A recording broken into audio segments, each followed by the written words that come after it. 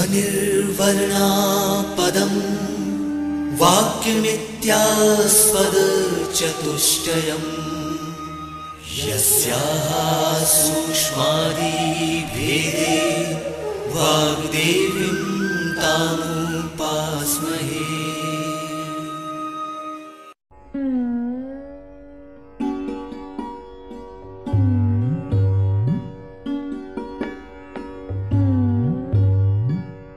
Electronic Media Production and Research Center of Madhya Pradesh Bhoj Open University presents its audio program, Eternal Values of Indian Culture.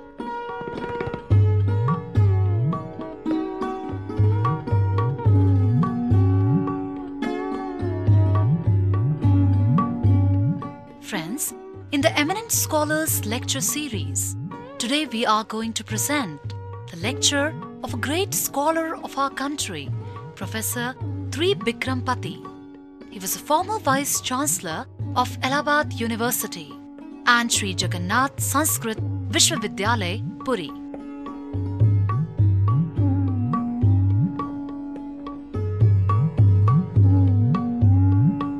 Today we are going to present his lecture on the topic Eternal Values of Indian Culture.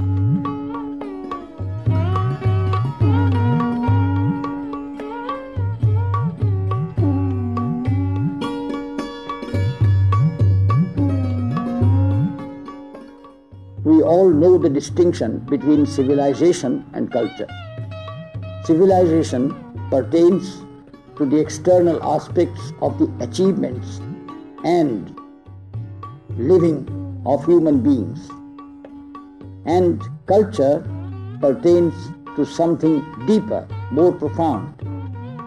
It is intrinsic and it depends on certain fundamental values, certain norms, certain basic beliefs. These values are called in Sanskrit Purusharthas. Purusha, the word Purusha means man.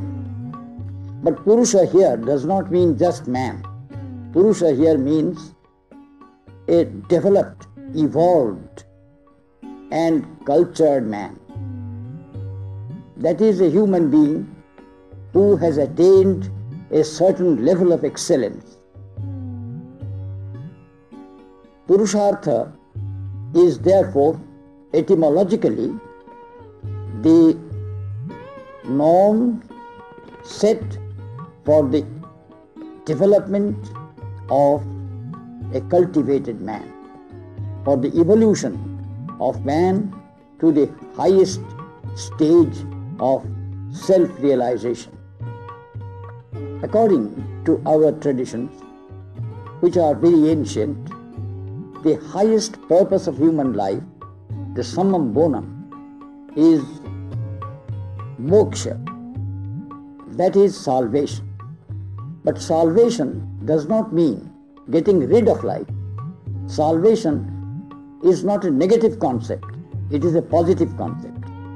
It means the evolution of the personality to such an extent that the baser instincts are sublimated. The lower aspects of life are transcended, and man comes nearer to God. The divine in man becomes manifest. So moksha is truly getting rid of the bondages of life, the various shackles which bind man. Moksha is freedom, freedom from bondages. So, it is a state of being in which all boundaries are broken, all limitations are transcended. It is a highly evolved and sublime state of being.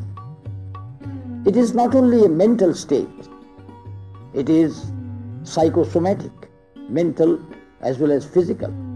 But intrinsically it is spiritual because it goes beyond the mind and the body. Intrinsically, man is a spiritual being. Man is just not a rational animal. As the Greek philosopher once upon a time had said, man was defined as a rational animal, but that is a poor definition of man. Man is the divine in a process of evolution. So our Purusharthas, which are 4 in category, in number, Dharma, Artha, Kama and Moksha, culminate in Moksha. Moksha is the ultimate objective, but the other values are nearer home. Kama is the fundamental one, but it comes at the 3rd place. In the categorization, Dharma, Artha and Kama, this is the order. Kama comes at the 3rd stage. But truly, it is an intrinsic value because it is something which is basic for the existence of man. The desire to be, the desire to love, the desire to extend oneself, the desire to transcend one's limitations. That is fundamental. And very aptly Lord Krishna has said to Arjuna, Dharma virodho bhuteshu kamosmi bharata sabha. O Arjuna, I am that desire which is in consonance with and in harmony with Dharma. But what is Dharma? Dharma is not a religion. It is a collection of norms,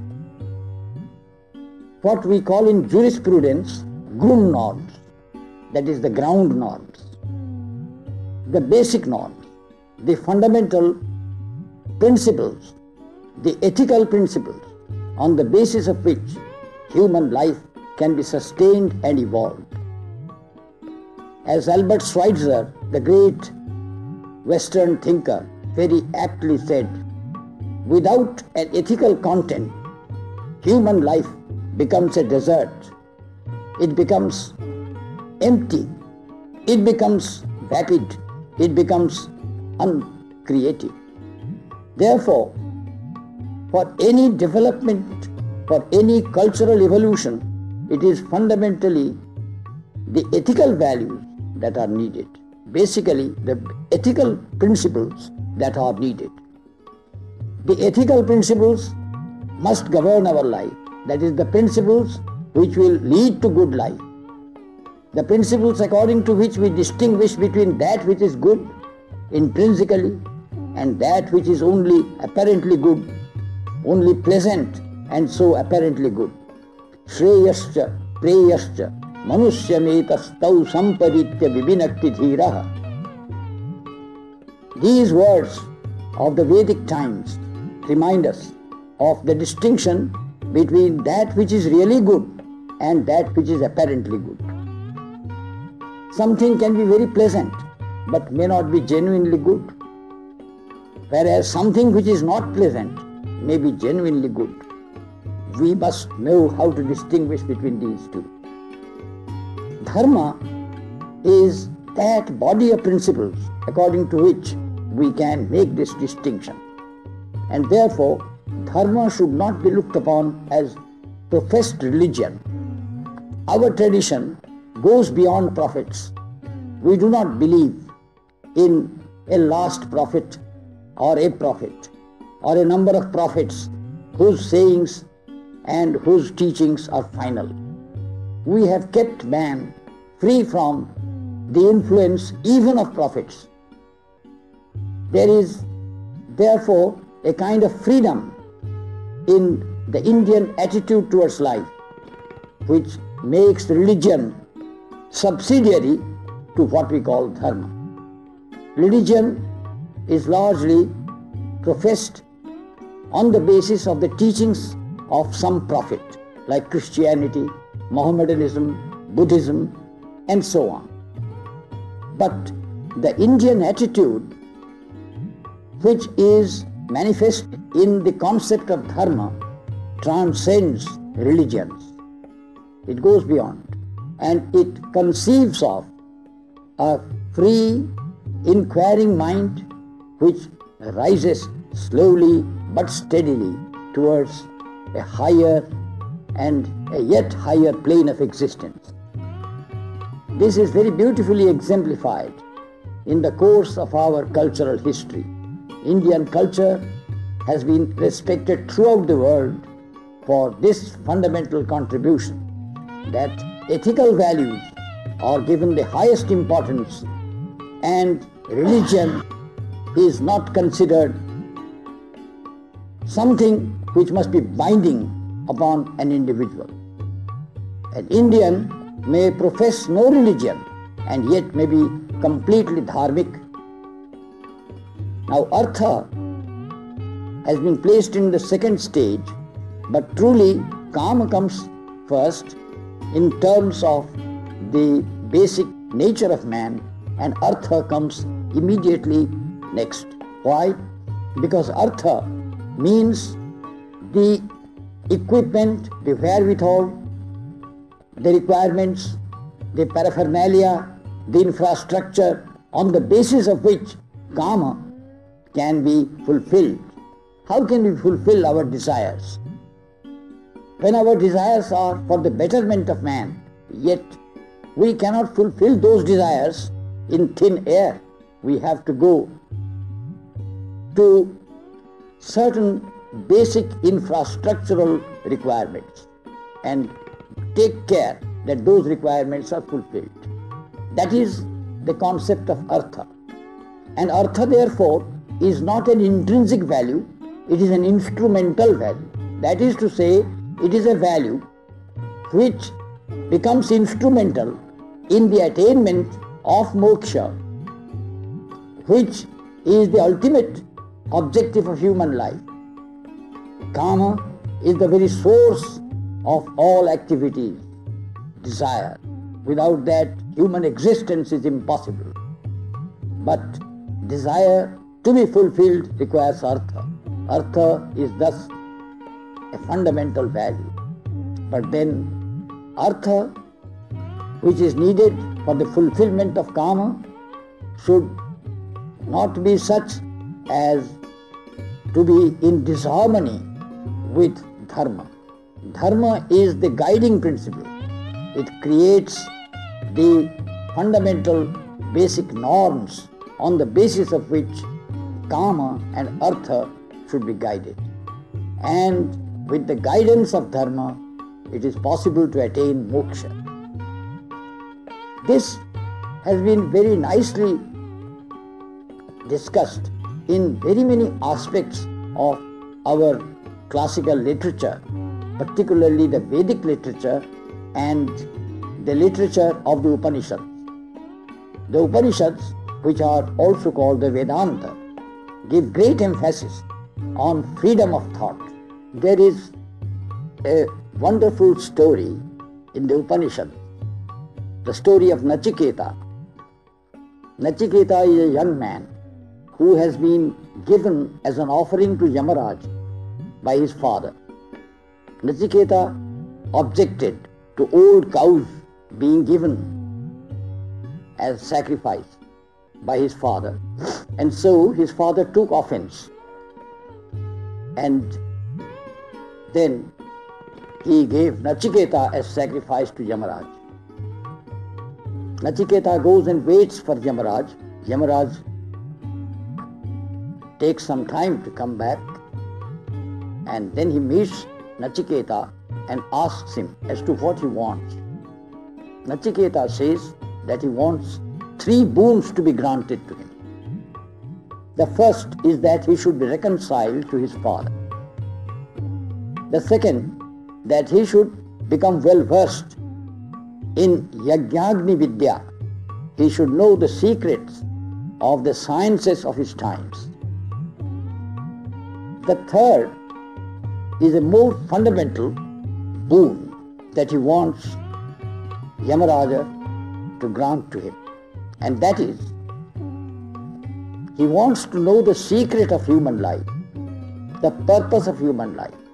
After all, this life in the mundane world is limited.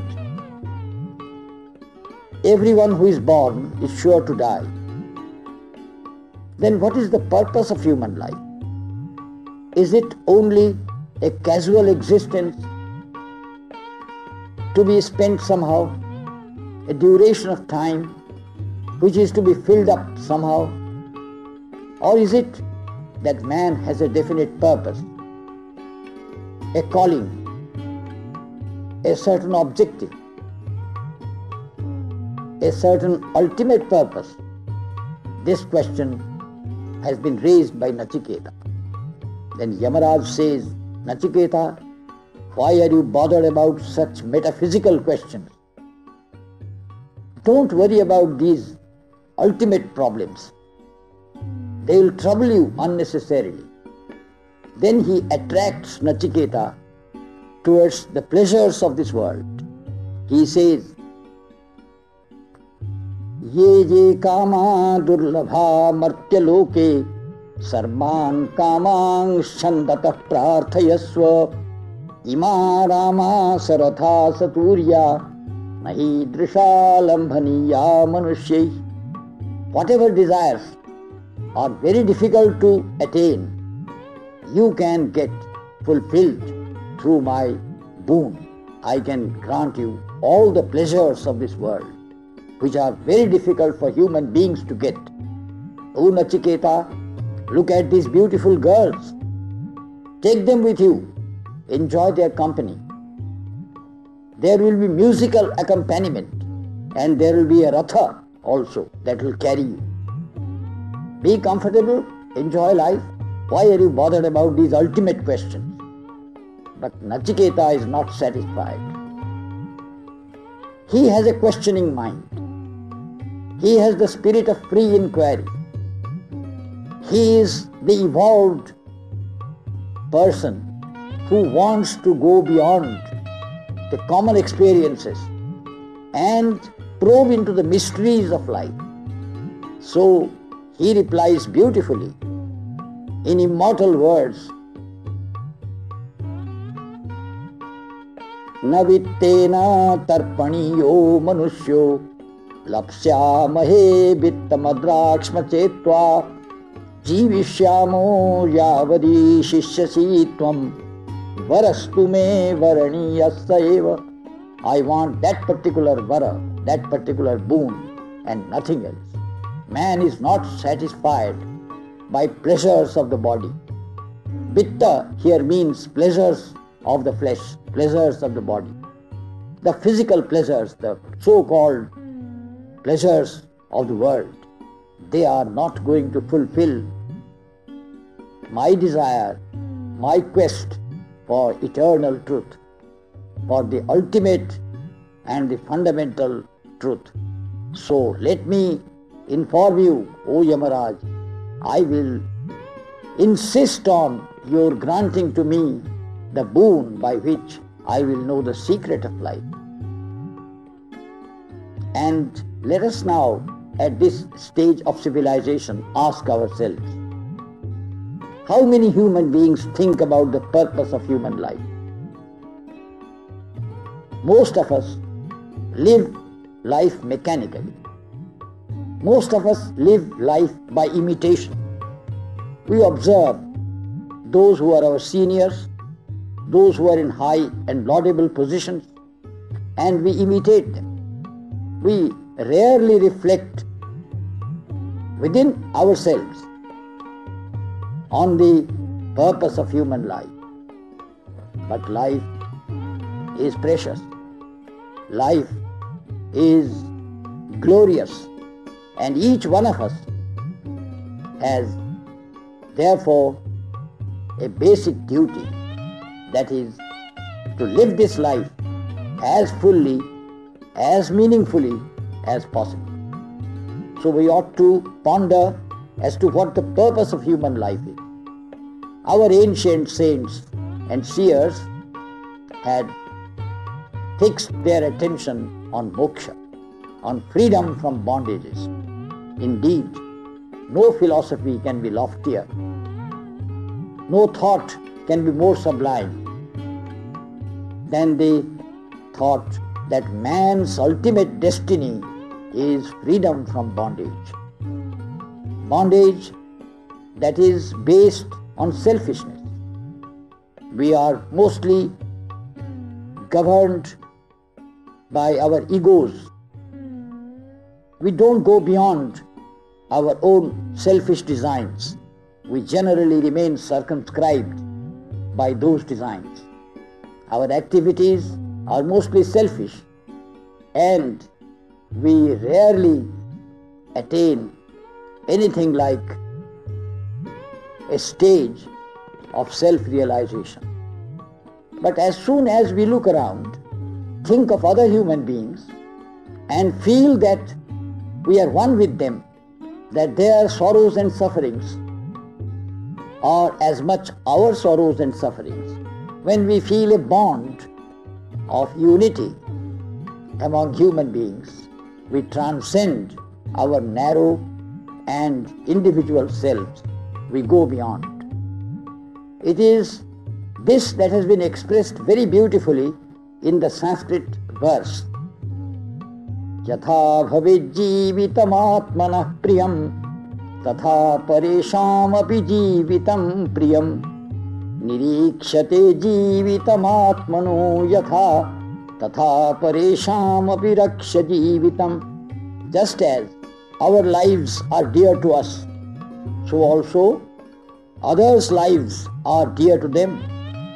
Just as we are fond of the preservation of our life, our own individual lives, so also we must take care that we enhance the lives of others. We beautify the lives of others. We enrich the lives of others. We live for others. Live and let live. We must adopt this wider standpoint. That actually will be the basis on which gradually we shall ascend from the level of common human beings to the level of the self-realized soul, one who has a vision of moksha. I think for this lecture, the Purushartha concept will give you sufficient food for thought, and you will think about the purpose of human life in your own ways. There is no definite guideline. You think in your own way. Everyone is free to think, free to meditate. Atma va are, drashtavyah, shrotavyah, mantavyah, nididhyasitavyah. In the Brihadaranyaka Upanishad, these wonderful words come from Yajnavalkya. The great saint Yajnavalkya says, the Atman must be realized, but there are different stages through which it can be realized. The self can be realized through observation, drashtavyah, shrotavyah, by observing, seeing, hearing, and then mantavyah must be meditated upon. We must cogitate, we must think, we must meditate and know what after all the Atman is about. And then finally, it is nididhyasitavyah. That means we cannot stop only at the level of introspection, speculation, thinking, meditation, which is of course a higher stage than observation. We have to go beyond. We have to realize what we have meditated upon in our day-to-day life. In other words, we should not only be armchair philosophers, but we should carry the great philosophy of the principle of good life, the great philosophy of self-sacrifice, that is the fundamental principle of good life, to our own lives. We must carry the high principles which we have meditated upon to our day-to-day existence, our day-to-day activities. It is only when we guide our own activities by the high principles of dharma that we will be able to realize ourselves, and that will be the prelude to moksha. In fact, most people think that in this age of science, dharma has no place in human life, because science is our guide, science is our master, science will show us the path. What is the use of those classical ideas of ethics, of dharma? But you will fully appreciate that science tells us only about how phenomena occur and how various happenings take place. Science can never answer the question, why? Why do phenomena occur in this particular manner? This why remains unanswered. It is only through introspection, through intuitive appreciation of human values that man can answer the question as to why life should be led in a particular way and not why in another manner. Why one particular attitude is superior to another attitude. Why cosmopolitan attitude is better than a parochial attitude. Why universal brotherhood is superior to selfishness. These questions can be answered only through an understanding of value, through an understanding of dharma, and through an understanding of the ultimate objective of human life, that is moksha. So, we should not think that because we have entered the age of science, truly, I accept we are in the age of science, but we should not think that dharma has become irrelevant. Rather, you can see after the explosion of the atomic bombs on Nagasaki and Hiroshima, what a crisis has been created in human faith. Man does not now trust science. Scientists and technologists who can be governed by dangerous military powers can bring about destruction of mankind. So, we must be careful. How can mankind progress? How can there be a preservation of human life in the best possible manner? And how can there be a constant progress, constant evolution of man, both mental, moral, that is spiritual? It is possible only through an appreciation of the ultimate values, the purusharthas, and the appreciation of the great significance of self-realization. Truly, it is very interesting that self-realization is possible only when the self is forgotten and the wider self is invited and embraced. When my individual self merges in the self of the whole universe, in the Paramatma, only then I really get self-realization. Man can never get self-realization by being selfish. Only by avoiding selfishness, by transcending selfishness, by going beyond his self, he can attain self-realization.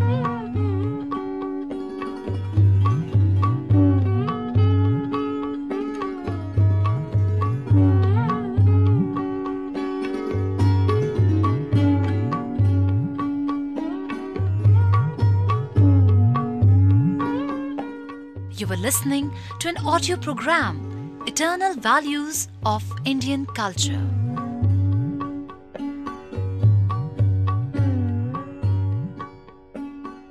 Subject expert was Professor Tribikram Pati, Sound Editor Piyush Kamble, Anchor Danish Uzma Qureshi.